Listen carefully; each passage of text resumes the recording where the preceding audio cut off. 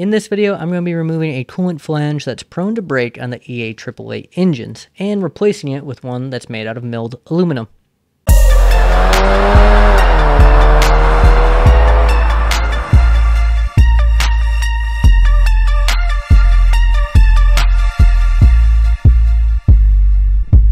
Hey guys, today I'm going to be installing a super simple and easy little part that goes in your engine and really is just a preventative maintenance piece, maybe you could call it. It's really just, there's a part, your coolant flange, that feeds your turbo that is known to fail. It's made out of plastic, and the one we're going to be replacing it with is made out of aluminum. So I'm going to be going through the process of getting that installed. This part was shared with me by the guy who makes it. The guy goes by JJ Johnson. He sells them online. I'll have a link below for you guys to click on that and use it if you want to do this as well. So the first thing we're going to do is jack up the back of the car. What I've been told is this will help reduce the amount of coolant that you're going to lose in this replacement process.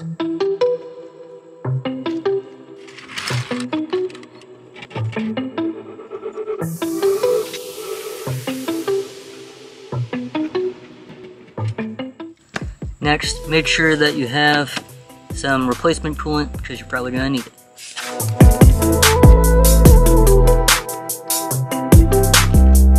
So next, I'm actually going to wait just a little bit because the car is a little bit warm. The car should be cool when you're doing this job.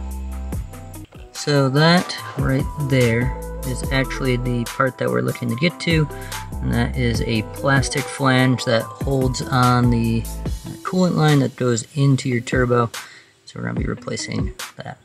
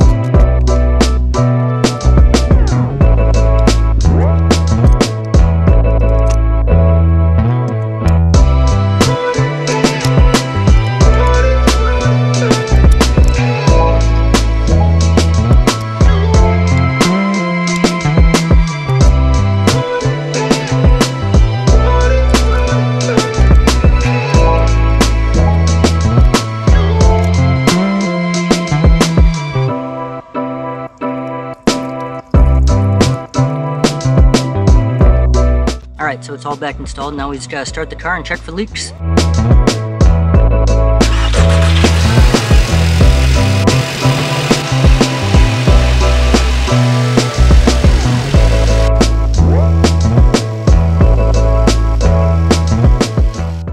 So that's pretty much it for this install. I let it run for about 10-15 minutes, checking it often to make sure that there weren't any leaks. Next step, I'm gonna go drive it around the block, but I don't suspect anything's gonna be any different. So, like I said, this is just an enthusiast who started making these because he heard about the issue and had a friend that had a shop that was able to do some aluminum milling. So, yeah, if it's something you're concerned about, or now might be concerned about after watching this video, I totally suggest you checking them out, and they're pretty affordable overall. So yeah, let me know if you have any questions, comment down below. Don't forget to like, subscribe, of course, and I look forward to talking to you in the next video.